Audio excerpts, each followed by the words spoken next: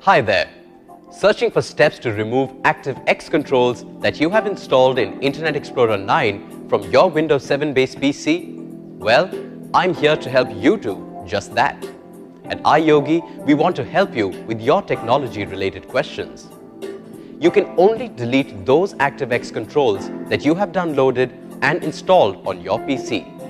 Also, you cannot delete the pre-installed ActiveX controls or add-ons of any kind, but you can disable them. So, here's how you can remove ActiveX controls installed in Internet Explorer 9 from your PC. Follow me. Click on the Start button.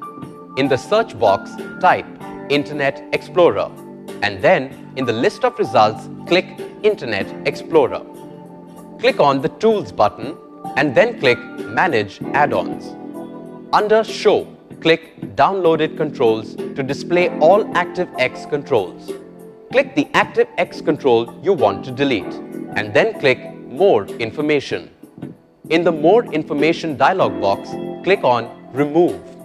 When you are finished, click Close. So, you see, by following the steps shown in this video, you can remove ActiveX controls installed in Internet Explorer 9 from your Windows 7-based PC without any hassles. Don't you just love technology? At iYogi, we're always here to help you get more out of your PC, along with its related software and programs. If you have questions on antivirus, security, protection, or on how to work your other devices with your PC, such as syncing your printer, MP3 player, camera or router, etc., just give us a call.